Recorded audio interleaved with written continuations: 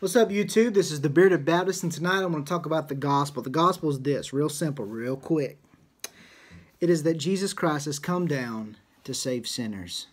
What are sinners? Sinners are those who have rebelled against God, who have went against His commands, a holy and righteous God. And so therefore, they no longer have fellowship with God. You see, God, we have to really begin with God. God is holy, perfect, and righteous. He is holy, holy, holy, as Isaiah 6 verse 3 says. And so God, in the beginning, the Bible says in Genesis 1:1, in the beginning God. And God created all things, right? He created man and woman in His image, to be His image bearers, to fill the earth, and to fill the earth with His image, to enjoy God and to love Him forever, to love Him and enjoy Him forever.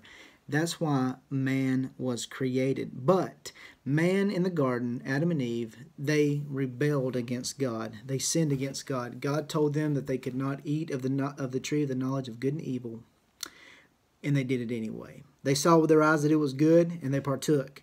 And so they were cast from the presence of God. Why? Because remember, God is holy, holy, holy. A nod to the Trinity there. That's another discussion. But God is holy, and so therefore cannot be associated with sin. And yet, as soon as Adam and Eve sins, He gives them hope. He says, from the seed of the woman, that seed will crush the head of the serpent, the one whom deceived them.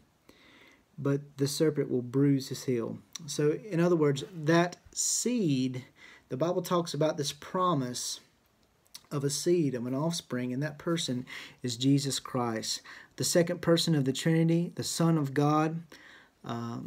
God the Son comes down, born of a virgin, and takes on the flesh of man, lives a perfect and sinless life, the life that you and I could not live, under the commandments of God, doing everything required of Him by the Father, and then going even to the cross, being obedient even unto death, so that He could redeem a people. The Bible says, as cursed is every man who hangs upon a tree. Jesus Christ was crucified, and the sin of man, the sin of those who would call upon the name of the Lord, the sin of the believers, the elect of God, was placed upon the holy and righteous Son, and He was crushed under the wrath of God because of the sin. Because the Bible says the wages of sin is death. And not just this death, not just a physical death, but there is an eternal torment. There is an eternal death in the lake of fire. And I just want to pause and say this, that this is real. This isn't fairy tale. This isn't made up. This isn't just something that a lot of people got together to control folks. This is your everlasting soul. And I want you to understand that you will end up in one of two places. You will either spend eternity in heaven with God, or you will spend eternity separate from God in a place called hell, where eternal torment, where there's fire and brimstone, where there's wailing and gnashing of teeth. But the worst part about it is you're separated from God, separated from your Creator, the very one who created you to fellowship with you. You will be separate from Him. The Bible says that Jesus Himself said that He came to the world that we might know God. And so it's not just that He saves us from our sins, but He saves us so that we might have fellowship with God again. So Jesus Christ died on the cross, died the death that we deserve, was put in the tomb for 3 days, but after 3 days rose again and ascended into heaven and sits at the right hand of the Father and makes intercession for those who will call upon the name of the Lord and be saved. So that is the gospel. The gospel is basically this, that Jesus Christ has come to save sinners. So Jesus has come to save sinners. So the question is now, you've heard the gospel. You've heard that God has created all things. God created man and female in His image. That those first parents, those image bearers, rebelled against God. Therefore, sin entered into the world. Romans 5, through one man, sin entered into the world. And so death reigned. Death reigned from Adam to Moses. Now, then, when Moses was given the commandments of God, man continued to rebel and trespass against God, to not go with those commandments, those very commandments that revealed God, who He is, His holiness, His standard. And so therefore, they're still standing guilty. All men condemned under God. All have sinned and fall short of the glory of God. But the good news is that John 3:16 says, "For God so loved the world that he gave his only begotten Son, so that whosoever shall believe in him would not perish but have everlasting life." That Son is Jesus Christ. He has come and he has fulfilled and he has finished the work that the Father has sent him to do. So Jesus Christ has came and he's finished the work that the Father has sent him to do. He brought names to the cross, and he didn't just make salvation possible. He completed salvation for those who would call upon the name of the Lord. And so my prayer for you today is that if you realize that you are a sinner, that you have rebelled against the holy and perfect and righteous God, that you would see that you are undone and that you are in need of a Savior. Because look, you cannot get back to God on your own. On the day of judgment, when you die in this flesh, because the wages of sin is death, and you stand before God, you will not stand before God and say, "Look, Lord, all the things that I did that were good outweighs all the things that I did that were bad. And so therefore I'm a good person, and with my righteousness that I bring to the table, I can be accepted by you and enter into your heaven and enter into your glory and enter into fellowship with you." That is not what the Bible says. That is not how it works.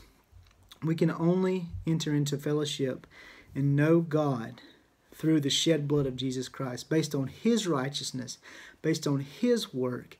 And I so plead with you today that you would call upon the name of the Lord and be saved. Repent of your sins. Repent of your own righteousness, because your righteousness, your best works are like filthy rags, the Bible says.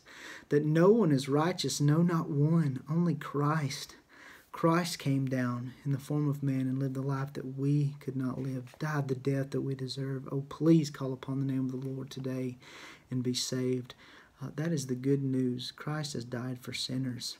He's died for sinners. He didn't come for the self-righteous people, those who think they're good enough. He came for those who realize that they're not good enough and that they need a Savior. So today, if you realize that you are a sinner, that you have rebelled against God, and that you need a Savior, I pray that you will call upon the name of the Lord, because he has completed a work. He has made a way back to the Father. He has made a way back into perfect fellowship with God, and he will give you salvation if you call upon his name. The Bible says that all who come to him, he will in no wise cast out. And so that is the good news of Jesus Christ. That is the gospel. The gospel is not an experience, an emotion, or anything like that. It's not even a testimony. It is God in the flesh has come down and redeemed a people. Redeemed a people that has rebelled against him. He is long-suffering, he is merciful, and by his grace, he has saved sinners. Pleading with you today, Christ can save you. It doesn't matter what you've done or who you are or where you've been or where you're from, your background, how horrible your sin is, even in your own eyes. There's room. There's room for you. Call upon the name of the Lord and be saved. Be saved. I do not believe in praying a prayer of repeating after me and saying, Jesus, I am a sinner. You have to understand what you are, and you can call upon the name of the Lord and be saved. Because I don't want your hope to be in a prayer. I want your hope to be in the person, in the work, the finished work of Jesus Christ. So if you have any questions, you can message me on, of course, YouTube. You can go to my website, codyblack.com. You can send me an email through that. And I would love to talk to you and chat with you if you've got any more questions about the gospel. But the gospel is basically the good news of Jesus Christ, that he has come down and saved sinners. He saves sinners. He saves people. And he saved me and done a work in my life. And I have to tell people.